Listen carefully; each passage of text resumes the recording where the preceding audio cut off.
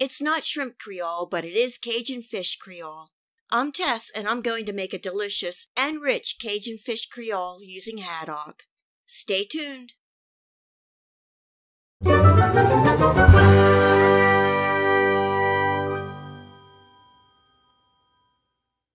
This Cajun fish Creole recipe is easy, all made in one pot, healthy, and of course delicious.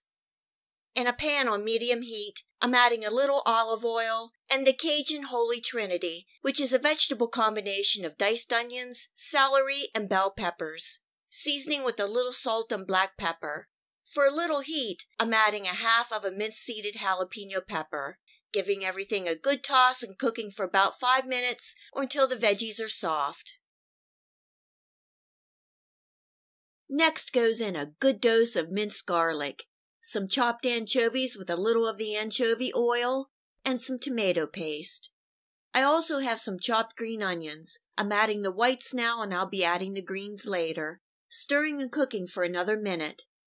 This smells so good.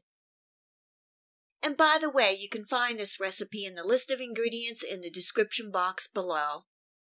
To add some additional flavor, I'm adding a can of chopped minced clams with the juice. In goes 1 can of diced tomatoes and giving everything a stir.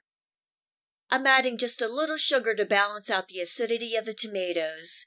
Adding some Worcestershire sauce and Cajun seasoning. You can use your favorite Cajun seasoning. Bringing up to a simmer and cooking for 15 minutes.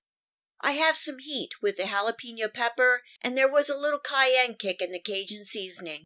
If you like more heat, you can add some red pepper flakes. It's been 15 minutes and you can see the liquid is reduced some.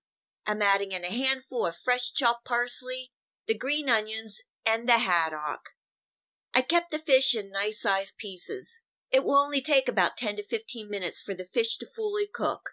Cod is another good fish to use for this Cajun Creole recipe, but you can use any white fish or really any seafood that you like. Giving everything a good toss and letting it simmer until the haddock is fully cooked and flaky. Serving tonight with some rice. This is such an easy one-pot Cajun dish. The background anchovies and the clams really add a depth of flavor to this dish. You can taste all the spices that blend so well together. If you're in the mood for something Cajun, this Cajun fish Creole might be something for you. I hope you give this fish Creole recipe a try. If you like this Cajun fish Creole recipe, please remember to hit the like button and leave a comment below. I always love to hear from my viewers. Remember to subscribe to my channel and click on the bell to receive my future video recipes. You can also find me and more of what I'm cooking at my website and on Facebook. And until next time, enjoy.